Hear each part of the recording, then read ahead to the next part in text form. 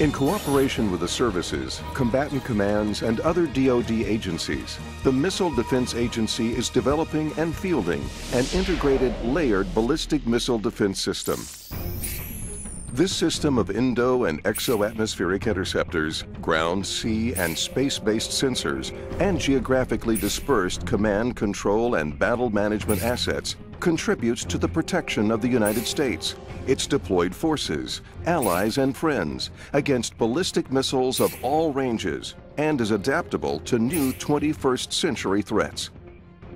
During this past year, we reached several milestones as we continue to improve the BMDS with technology upgrades, expand it with the help of our international partners, and demonstrate its performance using a robust, cost-effective test program that replicates and simulates operationally realistic conditions. For Homeland Defense, we continued to refurbish and upgrade the Fort Greely fleet of ground-based interceptors to ensure reliable operation, and we install the latest fire control software to allow testing or exercises to be conducted while simultaneously controlling the operational system. We completed major construction of Missile Field 2 and fully integrated the Thule upgraded early warning radar into the BMDS. As part of an expanding sensor network, the Thule and Filingdale's radars will provide an early view of in-flight threats from the Middle East and deliver critical surveillance and tracking cues to Homeland Defense assets. With the deployment of the Aegis ballistic missile defense ships to the European theater and the Antipi-2 radar to Turkey as a forward-based sensor, we met our end-of-year commitment to deploy initial regional defenses, or Phase 1 of the European Phased Adaptive Approach. We continued to deliver Standard Missile 3 Block 1A interceptors to provide a flexible sea-based missile defense capability against short and medium-range threats. More advanced versions of the SM-3 and upgrades to the Aegis weapon system will enable us to defeat even more challenging regional threats. Agreements reached with Romania and Poland to host Aegis ashore batteries were among last year's significant achievements and critical to our ability to meet Phase 2 and Phase 3 commitments under the European Phased Adaptive Approach. As part of this effort, we also commenced development work on an Aegis ashore test facility at the Pacific Missile Range facility in Kauai, Hawaii, which we expect to complete by 2014. We continued production of terminal high-altitude area defense interceptors for the first 2 THAAD batteries, which can defeat short to medium-range missiles inside and outside the atmosphere, and may be transported overseas as a unique missile defense surge capability. And finally, this past year, we continued to operate and sustain a worldwide high-capacity command, control, battle management, and communication network, which includes regional nodes in several combatant commands. Our C2 BMC network makes timely tracking information from sensors available to all interceptors in a region and manages complex and rapidly unfolding missile defense engagements. Although we have made very good progress in the development of missile defense technology over the past year, our most significant advancement in missile defense capability still lies ahead of us. Integrating fused data from a continuously available network of remote sensors with interceptor fire control systems to greatly expand the forward edge of our battle space and the range of threats we can engage today. A compelling glimpse of our future was demonstrated last April in the Aegis Flight Test FTM-15, when we demonstrated for the first time launch on remote in a ballistic missile engagement. We used an SM-3 Block 1A interceptor and sensor data provided by a forward-based Antipi-2 radar to intercept an intermediate-range ballistic missile over the Pacific Ocean, the longest-range missile ever destroyed by Aegis BMD. This step was the first of many taken to demonstrate the feasibility of networking remote sensors for enhancing missile defense performance. FTM-15 accomplished another BMDS first. We sent Antipi-2 cues to 2 Space Tracking and Surveillance System satellites, or STSS, allowing them to acquire and track the target from space, then transmitting their data back to the BMDS. This demonstration showed the potential of launching an interceptor based on remote space sensor data. Last July, in FTX-17, we successfully tracked a short-range air-launched target using several remote missile defense sensors in California, including the Antipi-2 at Vandenberg Air Force Base and the Beale upgraded early warning radar. We again demonstrated with STSS that we could track the target from space and transmit data to the BMDS, where it could be fused with other tracking data sensors. In other tests, we conducted the first flight of the more advanced SM-3 Block 1B interceptor with the Aegis 4.0.1 fire control systems.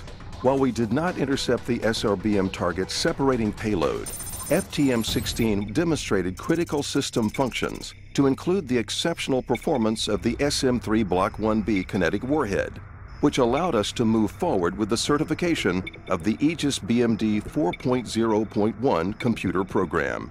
We have learned from the FTM-16 results and will repeat the test this year. Last October, FTT-12's successful operational test showed for the first time THAAD's capability to defeat 2 SRBMs launched in a raid scenario in their terminal phase of flight. In the future, if we are going to defeat ballistic missiles launched in large raid sizes, we will require adequate interceptor inventory and layered defenses. When missile defenses were used in February 2008 to destroy a large tank of toxic fuel on board an out-of-control U.S. satellite, MDA successfully leveraged tracking data supplied by several remote sensors with viewing opportunities of the satellite, which was traveling around 17,000 miles per hour. This geographically distributed sensor network included non-MDA sensors operated by the services and other national assets. Without this diverse remote sensing network, this one-of-a-kind intercept mission would not have been possible. Although it has been proven to be very effective against short and medium-range targets, when the Spy-1 is used as the sole sensor in a ballistic missile engagement, Aegis BMD capability is greatly enhanced when augmented with a network of remote sensors to engage IRBMs and ICBMs with the SM-3 Block 2 interceptors. One limitation inherent in many radars is the inability to see over the horizon or around the curvature of the Earth. This distance limitation is a significant physical reality when dealing with long-range threats which travel at very high speeds. By the time an extremely fast target object comes into viewing range of the Spy-1 radar, the window of time for launching an interceptor, which also has a limitation, its flight speed, is very narrow or may not exist at all, because interceptors have a limit on how fast they can travel and radars have a limit on how far they can see. We have a physics problem. In order to expand the space for potential engagement, our C2 BMC will respond rapidly to threat detection and passes tracking information to system interceptors in real time. In order to overcome the physics problem posed by fast-moving targets, we will also have the ability to give the shipboard interceptor a head start. We need forward-deployed remote sensors extending out near the ballistic missile launch point to act as first-sight sentries and pass that early target viewing information into the system's C2 BMC for processing. Once this data is passed through C2 BMC to the interceptor on the Aegis BMD ship, which may be on station several thousand miles from the launch point, the Aegis weapon system can calculate the precise launch time. This will allow the ship to launch an interceptor even before its own Spy-1 radar can see it, to put the interceptor on the predicted path of the target to destroy it. In the future, our ability to defeat multiple ballistic missiles of different ranges by intercepting them in the ascent, mid-course, and terminal phases of flight requires we develop capability to enhance our view of the entire battle space today.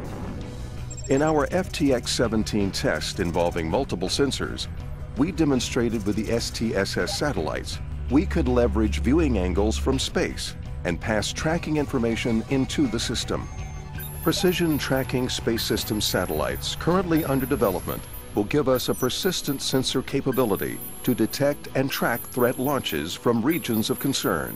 As the ultimate remote sensor network with a continuous high ground view of objects traveling through space, a constellation of PTSS satellites will provide persistent, high-precision, real-time tracking of enemy ballistic missiles necessary to develop fire control solutions for the BMDS interceptors.